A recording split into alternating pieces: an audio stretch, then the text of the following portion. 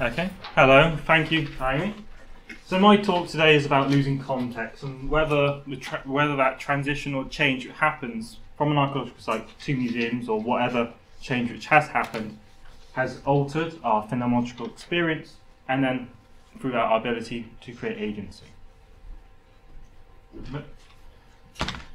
So, what is a phenomenological experience? There you go. So, context is everywhere. Objects are always found in some kind of context. It may be a historical landscape, and that historical landscape is intrinsic to mine. So this one here is just a picture showing an idea of how Stonehenge landscape would have worked a couple of years ago. We also have a lot of objects on display in museums. That's a context in itself, a different context, but nonetheless still a context. And of course, we have landscapes like this one at Whitley Court, where you've thought with gardens or fountains all in situ against the building. So this is all about context, and we all experience it as one. Phenomenological experience is an approach that concentrates on the study of consciousness and the object of direct experience. Phenomenology is the study of structures of consciousness from the first person. So it's all about our personal experiences of archaeology, of heritage. And this was developed extensively in post-processual archaeology as a way to try and understand the past. Ultimately, there have been criticisms of it in archaeology as projecting your personal viewpoint of this heritage onto the past. But however, from the perspective of people today, it works. It's a way to experience and understand how people look at it today, and we're answering questions about today. So that criticism about it projecting views is different, because if we're assessing how people look at it today, we're using those people who are looking at it. So this is a prime example used by Christopher Tilley when discussing phenomenological experience. This is Vingen in Norway. It's a rock carving site with over 2,000 individual carvings on stones, as you can see in this image here.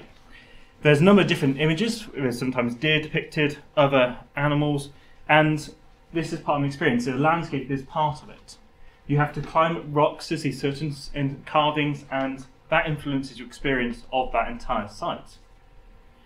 This is a place of movement and change, and a place which was experienced by people back then, and today people still will drive there and visit the site.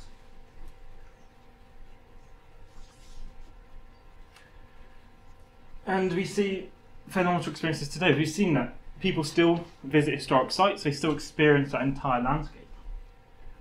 So this is Lamorna in Cornwall. This is a small stone monument. It's about maybe just under a metre high. It was erected in the 19th century. It's a memorial to a student who found his death off those cliffs. As you can see in the image, this is two completely different days. I went there one time in summer, one time around Christmas, and you can see how the experience is completely different depending on when you visit.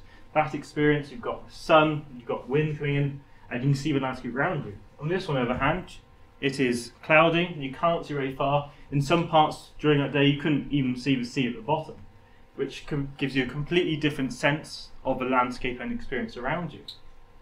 But throughout all this stone monument is there, and you can understand the relationship. That monument is key to that landscape because it memorialises an incident which happened there, and it's part of its context.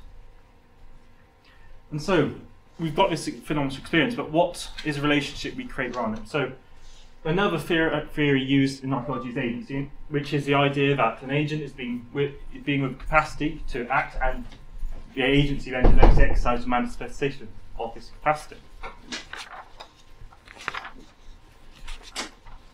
The experience of interaction in creating a life story and the imposition of a form of material by a socially situated creative activity. And again, we see this enacted today. So, war memorials and memorial in general, they are modern phenomena. We see them everywhere there. There's Cotes Park, for example. You see the Cenotaph there and Diana Memorial there. Both are parts of our identity and ways we interact with society today. They provide us an opportunity to demonstrate our respect, our memories. They are the physical embodiment of remembrance. And we have certain ways we behave around them. Those are based on our societal on society. You see poppy wreaths laid around the Cenotaph to remember those who gave their lives. And we create taboos around these sites. For example, in the Cenotaph, you may have, a couple of years ago, saw the outcry when Top Gear drove a car around there quite fast, and the criticism they got for doing it, and then having to make a public apology for that. And then at Diana's Memorial, people encouraged to interact with it through the water, use it almost like a park. You can see all the children are interacting. It's part of a way to change how that memorial is used, rather as a place of happiness, rather than a place here where you're more respectful. And so, how does this apply to sites and context change? So, as I was talking about this monument here, the one in Lamorna, what would happen if we moved that into a museum? We've isolated it away from this landscape, you've isolated it away from the smells, the taste, that salt in the air, and you put it in a museum. Many stone monuments are on display in museums, and they've been removed from their original context. How do we understand that impact? That impact of it could be seen as decay, the decay of the intangible. How do we deal with it? Is it a problem? Many people don't know.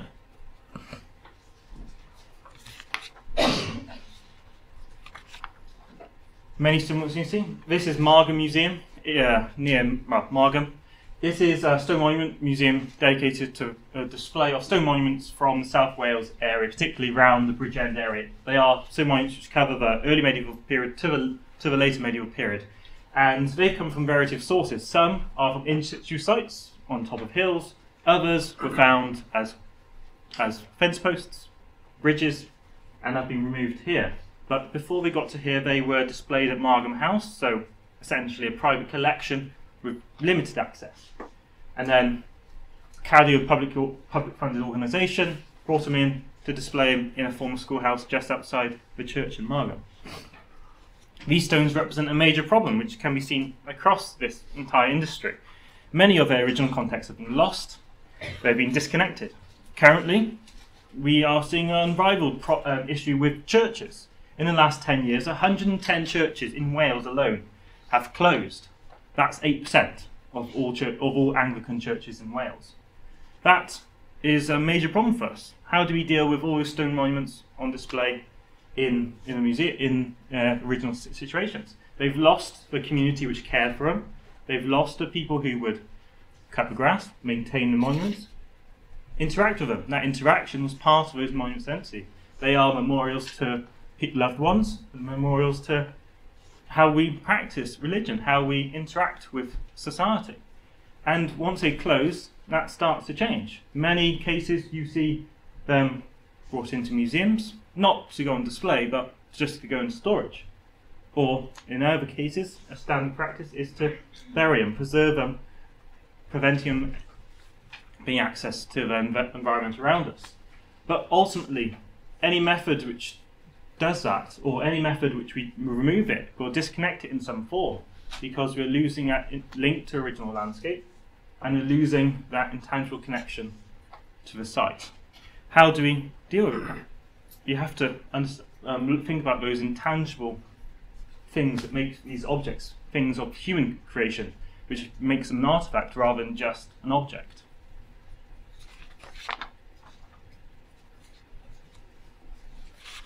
The Sueno stone, one of the best preserved Pictish stone monuments in Scotland, one of the largest as well, and it's always had need to preservation. You see it here earlier on in the 90s, you can see the peaked cap covering it, protecting it, and a barrier around it.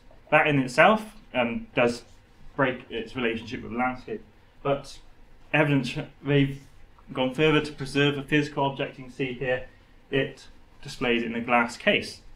This is designed to create a stable environment in the landscape it was erected. However, what happens to the people who want to see it? It may well preserve the monument for much longer than it would otherwise, but how do people interact with it?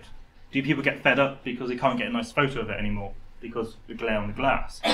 Can they interact with it as they would previously? Is there a way we can perhaps negate that? Would have been another option, would have been to move it into a museum. What is best? They simply don't know whether what's happening, whether the intangible is decaying.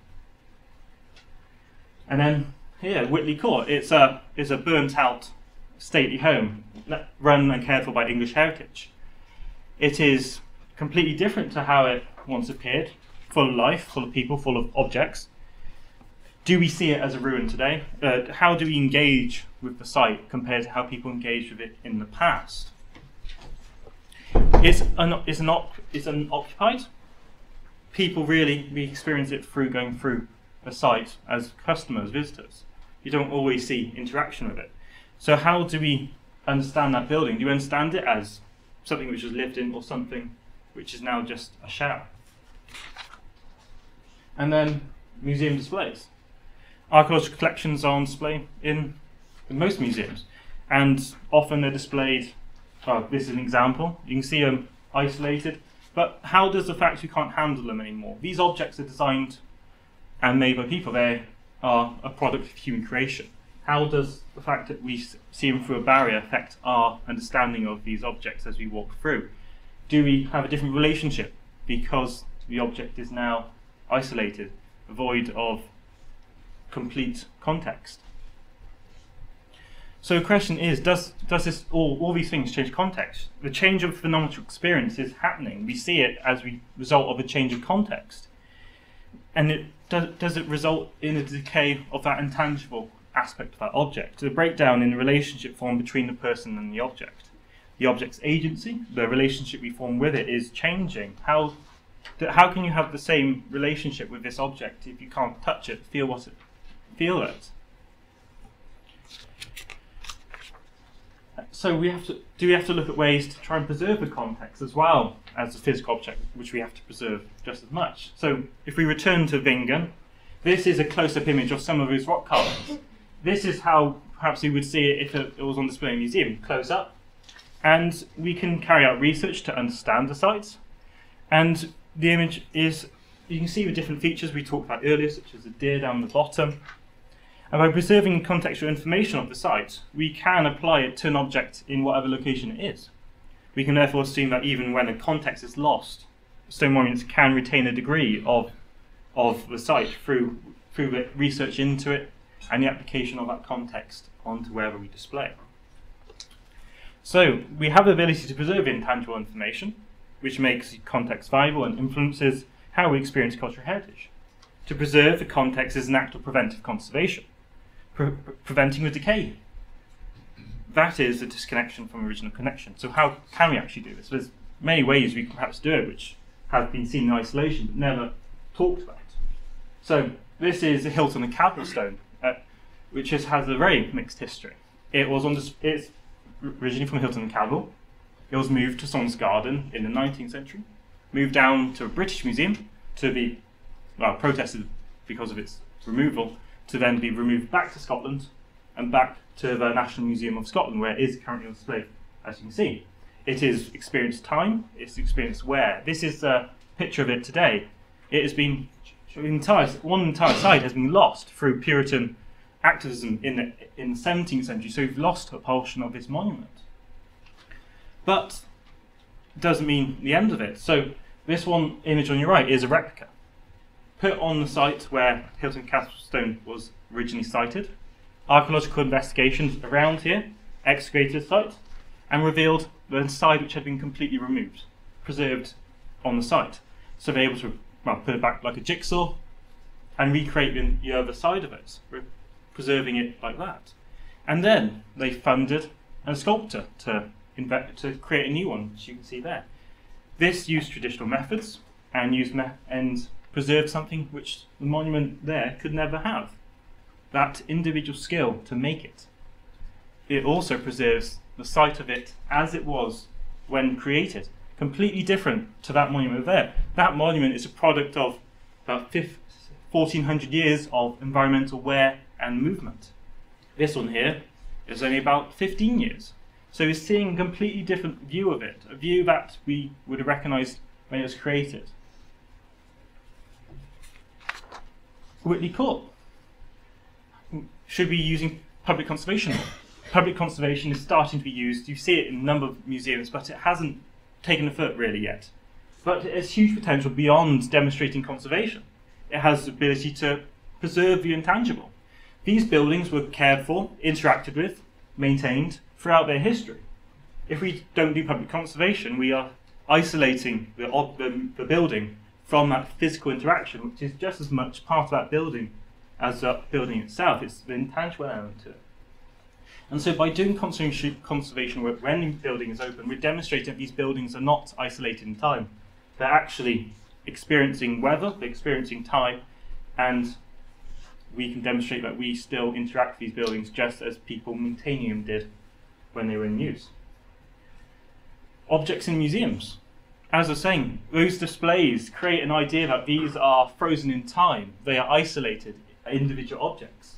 If we care for them and demonstrate their interaction in museums, such as here in the National Museum of Wales, we're demonstrating that these paintings, in this case, are not in isolation. They are actually part of this world. They need to be cared for, which makes us more accountable and demonstrates that these objects are something which was interacted with, not just looked at. They would have been covered in houses sometimes during times of the year.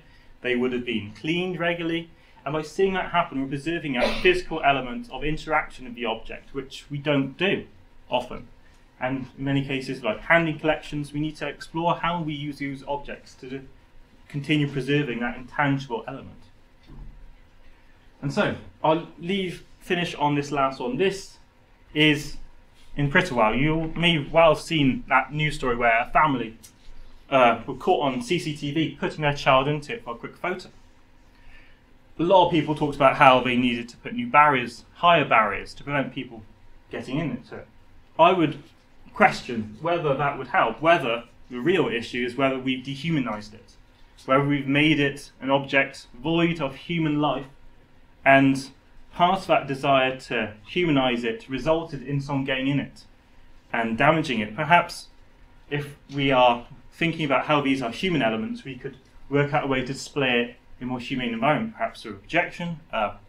Something shows you that this had a person in it. With this, you just see a stone trough. Perhaps barriers aren't the answer here. Perhaps it is a need to actually place it back in the human world.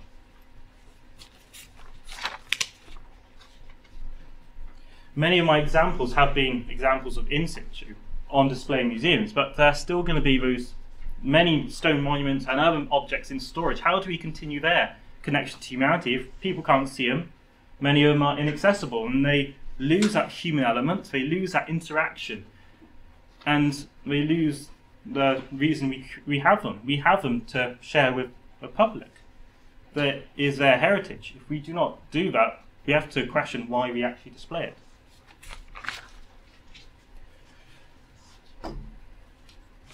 I have asked a lot of questions, theoretical questions to you today, but many of them have not been answered.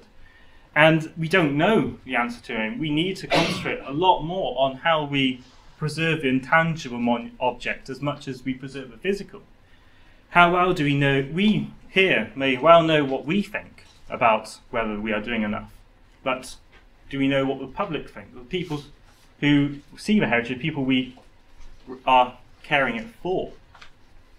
Are we, as we striving to preserve a physical object, causing the decay of the intangible, the decay of the metaphysical object itself?